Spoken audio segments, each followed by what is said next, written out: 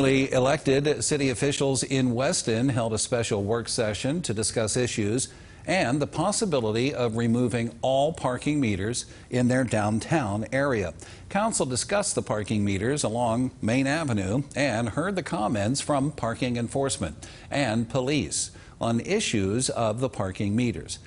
The council then stated that they have a lot to consider and will be looking further into the metered parking situation. For years, residents and businesses alike have talked about the elimination of those meters to promote a more friendlier town and enhance business in the downtown district. What we're working toward is evaluating whether or not parking meters throughout the city are meeting the goals that we have set out for the program. Council has a deep interest in seeing whether or not they've outlived their usefulness or not. Again, no decisions were made during Council's special work session this evening.